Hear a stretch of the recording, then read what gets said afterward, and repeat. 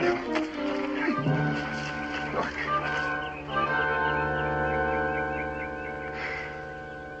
Well, you've got to admit she's a woman of her word. Yes. You sure you tied her up real tight? Oh, quite sure. Well, either she had a knife or... Oh. It's a ransom note. Oh, what does it say? To whom it may concern, we have the princess. You can get her back for 20 gold sovereigns. Leave the money here. 2 desperate men. If they're not desperate now, they will be. Do you think we ought to go look for her? If we did, we might find her.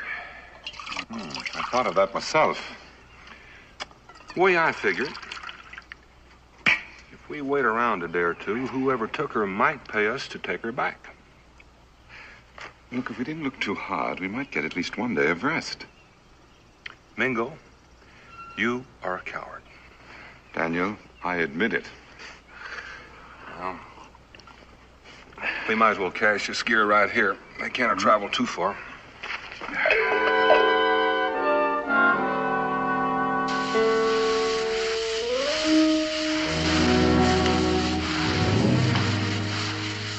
Finish with the floors, you may start washing the walls. This is a very dirty house. We didn't plan on staying very long. It may take them some time to raise the money. And I will not live in a dirty house. Maybe you could escape. Why would I want to escape? I have a use for the money. By the way, how much did you ask for me? 20 gold sovereigns? 20? Too much? Too much? Why, I'm worth 200 at least. Oh. Colin and me thought it was a fair price when we wrote the note. Well, it's a ridiculous price. You should have asked me. Asked you? Look, tonight you will go back and you'll leave another note. This time you'll ask 200 gold sovereigns. I will? Yes. And by the way, I should like turkey for dinner this evening. Turkey? But we don't even own a turkey. Then hunt one after you've finished here. They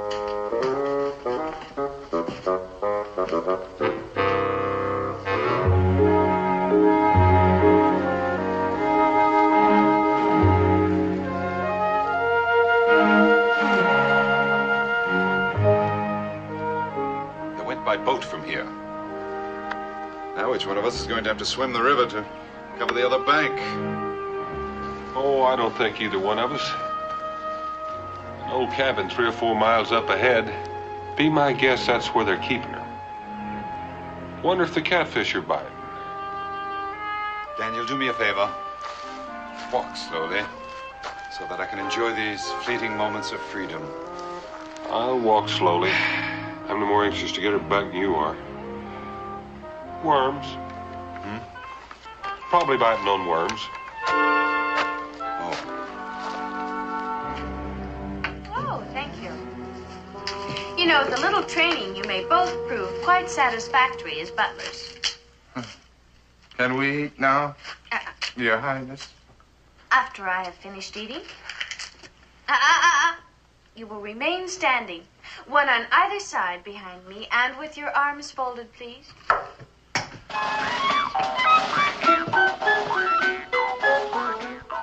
That's much better.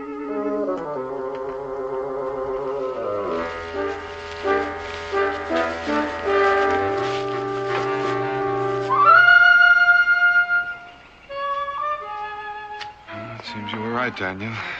Smoke coming from the chimney. Are you ready and willing? I'm ready. Oh, what an unpleasant ending for a most pleasant day. Someone's coming.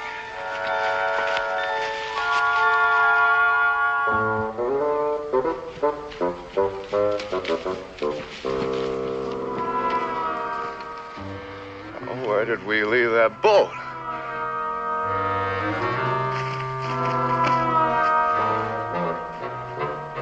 Call!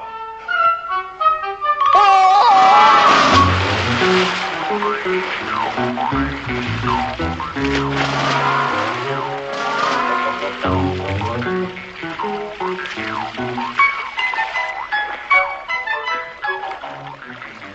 Where are you going? For help. Where's your partner, Stench? Oh, he's trapped in a cabin with that female tiger. How did you manage to escape? Oh, she let me go to bring another note. She didn't think that the ransom was big enough. Well, considering the princess, price was a little short. Oh, I'm real happy you come along. Now maybe you can save poor Stinch's life. Why would we want to do that? Well, you want her back, don't you? Well, what for? Oh, to stop an Indian war. Well, Mingo and I have talked it over, and we've decided that she's more apt to start a war than stop one. Well, if you don't take her back, what are we going to do with her? Well, you should have thought of that before you stole her. Well, we're willing to pay anything within reason, Mr. Boone. Well, what would you consider within reason? Well, Stench and me ain't got much ready cash, but we got a boat and some supplies. Somewhere. What do you think, Mingo? Not enough. No, now you just name a price and Stench and me will work it out. Work it out? Well, that sounds sort of reasonable. I need a lot of firewood cut for this winter. Oh, anything you say, Mr. Boone. Well, Carl, you just made yourself a bargain. Oh, is it?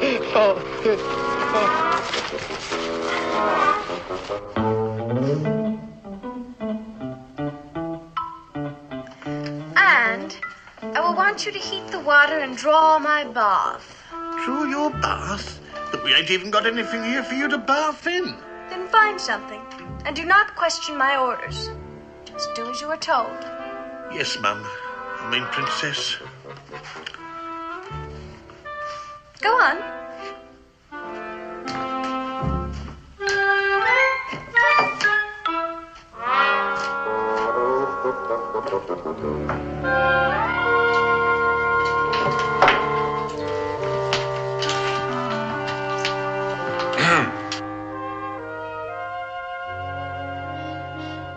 Nice snug little palace you've got here, Princess. Yes, it's quite comfortable. Did you bring the ransom money? No, as a matter of fact, Mr. Call is going to pay us to take you off of their hands. Oh. Have you fellows had supper yet? Well, as a matter of fact, no.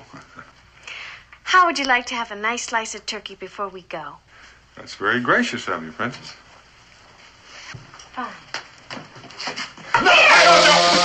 Wait a minute. You don't understand.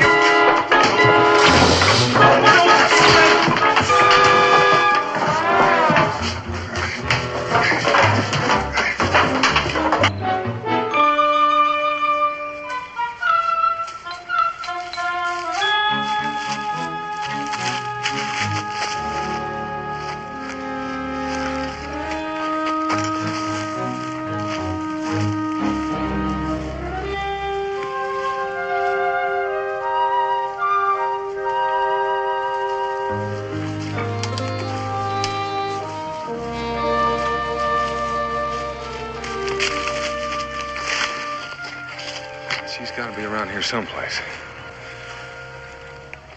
Yeah, I know a way to flush her out. There she is. You go around that way, and I'll go this way.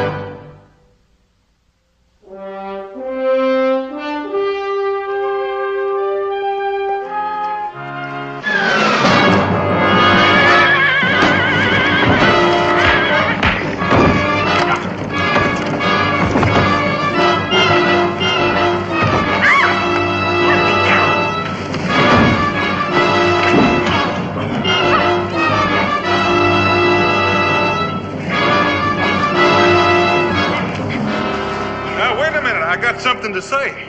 Then speak. Don't you Shawnee honor the Quippo of your tribe? We honor the Quippo. Well, put that axe down and let me up. I'm wearing one.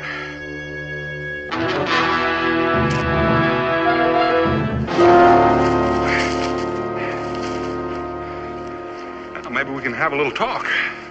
Why do you travel through the land of the Shawnee with a woman of the Creeks? I'm glad you asked me that. We bring the princess to become the bride of Lone Runner so that there will be lasting... For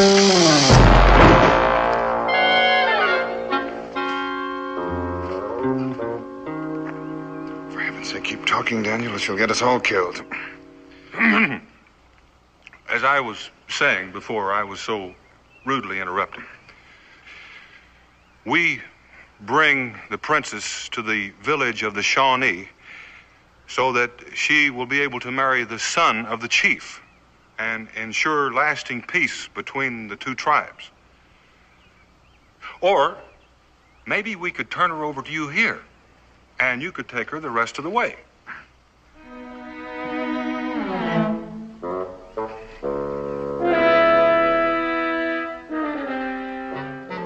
Go your way in peace.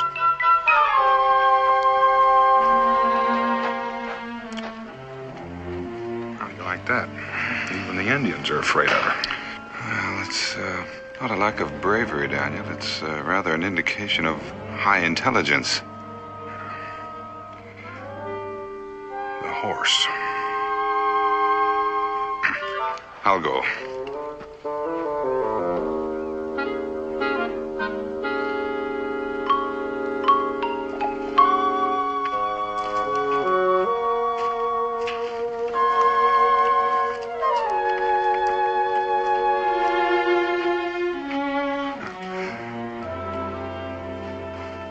Princess?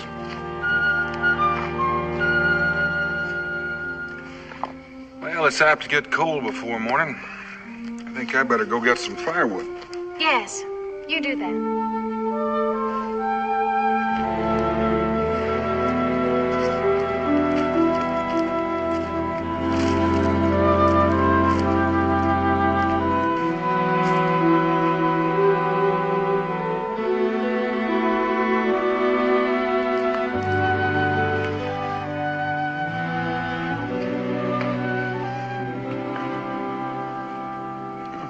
Excellent dinner, Princess. Did they teach you to cook in the white man's school? They taught us everything. Including how to wrestle? No, my brothers taught me that when I was a little girl. Well, that's one phase of your education I wish they'd overlooked. You too went to a white man's school? Yes. In Philadelphia? Oh, in London. Oh. Why did you go? You know, I was just about to ask you the same thing. It was my mother's wish. She believed that if we were to live peacefully with the white men, some of us would have to learn his customs. Your mother's a very wise woman. Yes, she is very wise. But she also obeys my father. He demanded that she bring me home, otherwise I would not have left. Why did you leave? Well, my father's English. We had a disagreement, too. Oh. We have much in common, then. In white man dress, you must be very distinguished looking. Well, thank you very much for the compliment, Princess, but in white man's dress, I look exactly like an Indian in white man's dress. Do you think I'm pretty? Oh, yes. Yes, I think you look very pretty. In your non-violent moments. Do you think I would make a good wife? You'd make a very good wife. If you could only learn to control your temper. Yes. I will learn to control my temper. And I accept your proposal. My what? I will marry you. What do you mean? And now that we're engaged, you may kiss me. But Princess, Daniel, where are you? Please, you don't understand, Princess. I didn't. What are you two fighting about this time? She wants to marry me.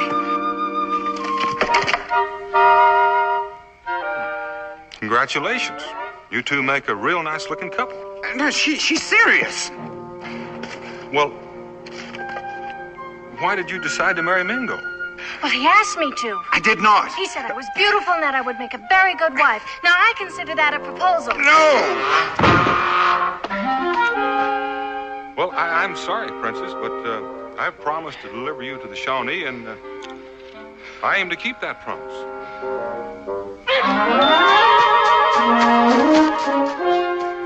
There goes the blushing bride. Which one of us is going to run her down this time? You are. With my luck, I'm liable to catch her.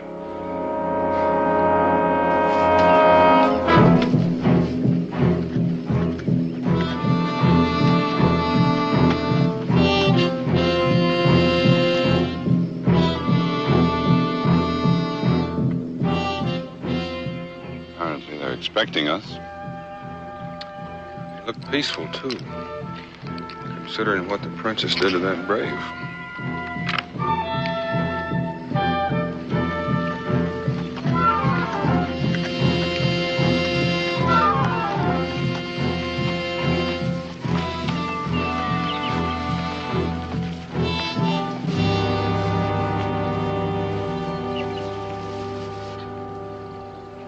Red Fox welcomes his friend Boone to the village of the Shawnee.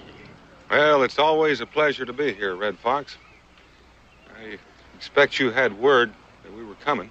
We had word from our scouts. Well, in that case, I guess you know what we've come for, too. My son, Lone Runner, has told me of the Creek Princess. She's welcome here. You approve of the marriage? For many years, the Shawnees have fought against the Creeks. There's been too much war. There has been too much killing. Now that you have come, there will be peace. I did not come here. I was brought here against my will. Is this true? Well, I reckon she did object a little from time to time. Why was this? Well, I think she can tell you better than I can. It is my father's wish that this marriage take place. It is not mine. Why do you not wish it? Because you have not asked for my hand, as is the custom with the white man. Another has. I know nothing of this custom. What she speaks is the truth, Father. Who is the one who has spoken for your hand? He is known as Mingo. Now, what am I supposed to do? Well, I know one thing you don't do. You don't make her out a liar in front of this crowd.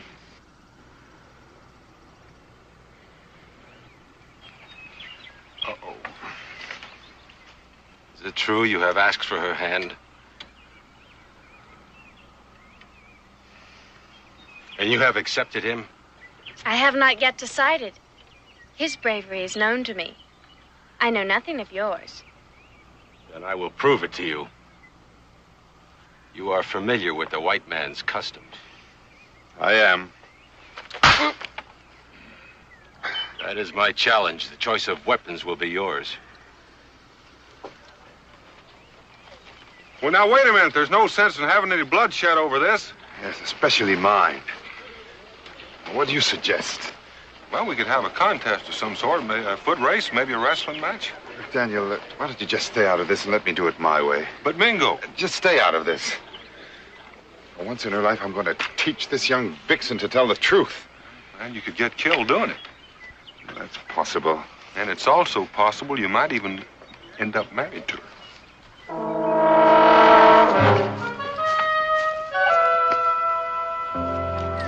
They are going to fight for me? Well, that seems to be the general idea. That is good. It will prove that Lone Runner cares for me. We'll just have to prove something else before it's over. Come on, Princess.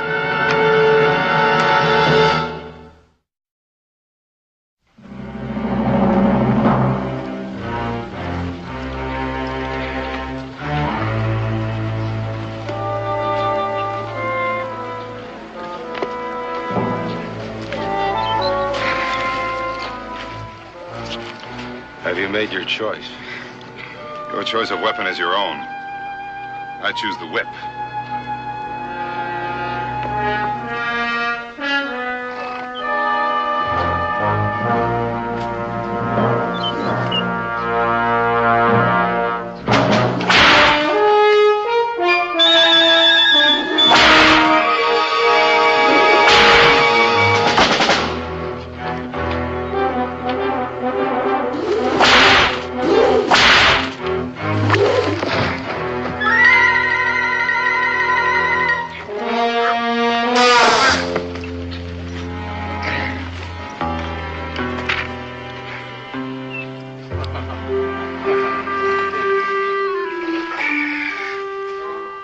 Would you mind telling me what brought that on? She thought that you were going to kill him. Will he help you up? No. I think I'll just stay here for a while. After the last few days, I'm getting used to it. Why did you do it? Because I lied to you. Mingo had never asked for my hand in marriage. Nor had I. It was I who forgot the white man's custom. So now I will ask you. Will you marry me? I have meant to marry you since the first day we met.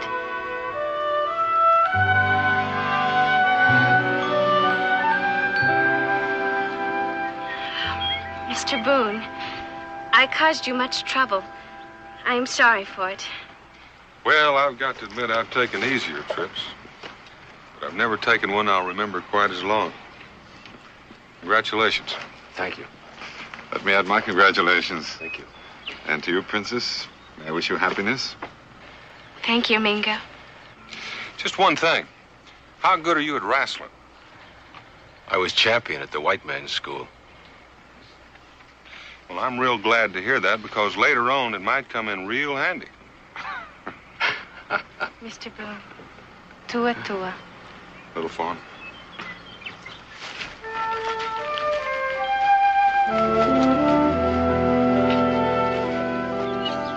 To borrow a phrase from William Shakespeare, all's well that ends well.